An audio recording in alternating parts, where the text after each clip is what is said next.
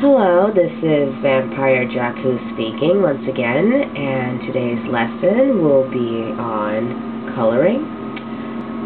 A DeviantArt member suggested I do a tutorial based on coloring on Adobe Illustrator. Mind you, this is Adobe Illustrator CS2, so if you have higher versions of Illustrator such as CS3 or CS4, it doesn't really matter. They have the same functions, in my opinion. I can pretty much work in any type of version, so it doesn't really matter. As long as you know the basics, you're alright. So, for today's lesson, it's strictly just color. So, I already have my black and white character here, as you can see. I'm going to drag over my swatch palette. Well, actually it's not here. So what we're going to do is go to the top at the toolbar and click Window.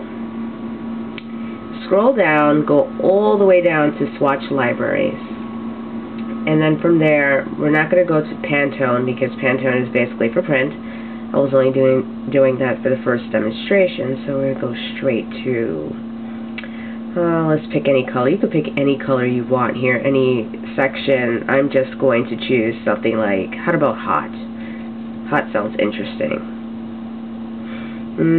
Hot's not that great. Okay, hot's not that great. So I'll just click True Match instead, and here is my color palette. This is True Match.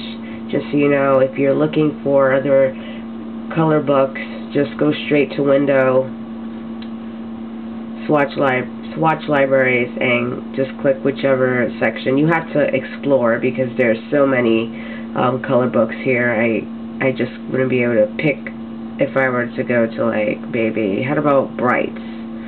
That seems interesting. Brights is not that interesting. Oh well. Well, you can just explore. You really don't have to choose what I have, so let's just stick with whatever we have here.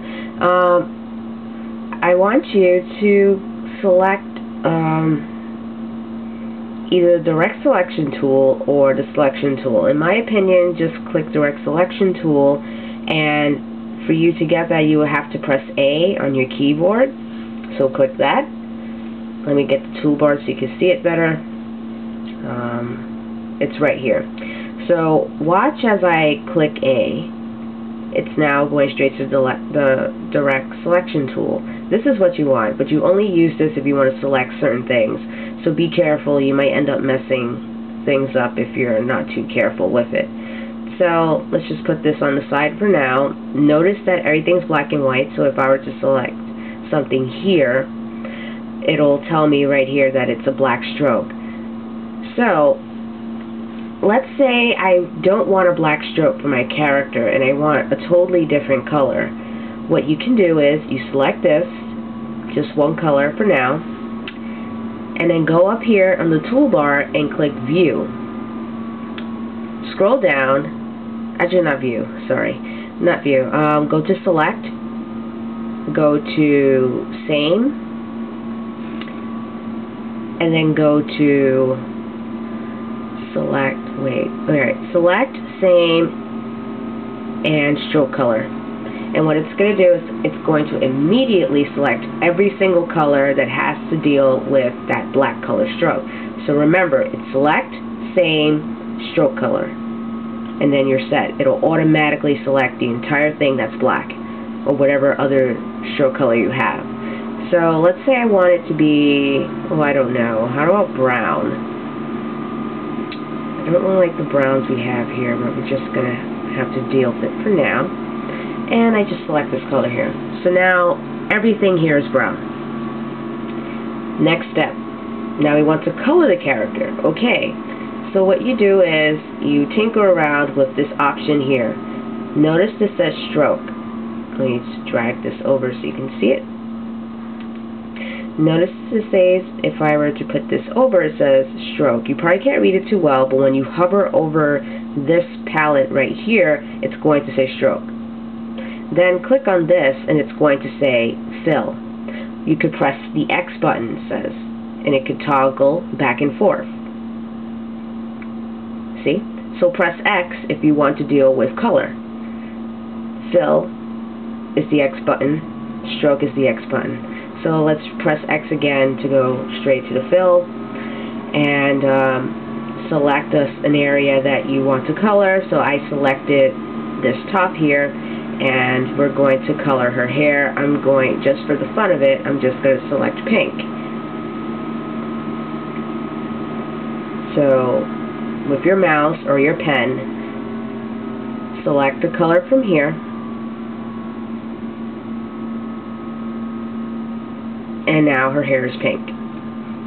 Same thing here. Now if you want to get rid of this, and you want to make this white, and you don't want this stroke, select these here. Anything that's unwanted, if you don't want a stroke, go straight here. Remember to press X, and click this little white box, little red dash in the middle is called None, and you click that, and it gets rid of it. Instantly, you have a gloss. Next, I want the girl to have, you know, skin color. So we select the areas that we want. So what you do is, if you want a multiple selection, just hold down the Shift key while clicking with your mouse or your pen, or with your pen tablet or whatever tool that you have. And now we're going to go up here in the book, in the color palette, and I want to give her a skin color. Let's make her peach, just like that. Same thing here. Hold down the Shift key, give her whatever color you want. Since it's just a coloring tutorial, I'm not going to do shading in this tutorial. In the next one I will. Multiple select, once again, with whatever color you want, by making sure, you have to make sure that whatever you want to color, make sure the object is selected. So while it's selected, you can click a button from your swatch palette, and presto, you have color.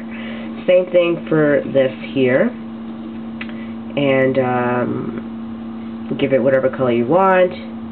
Get rid of the stroke, instant color.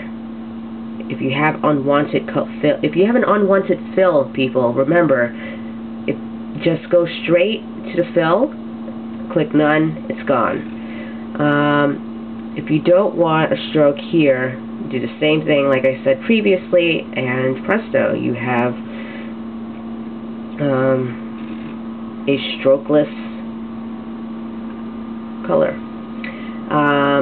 As for what you see here, if you want to move an object, just so I can just show you right here, click and use the arrows on your keyboard, and it will instantly move.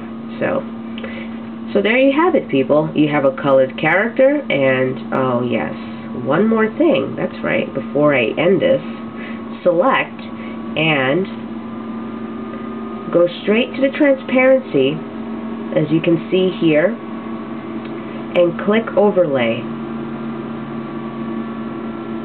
So now it's not white, it's like a pinkish highlight. So to get transparency, go to Window and click Transparency, and you'll find it's already checked because it's already here. But if you can't find it, go to Window, go to Transparency, click on it, and the window should show up. So that's it, everybody. I hope you learned a lot from my lesson today, and I look forward to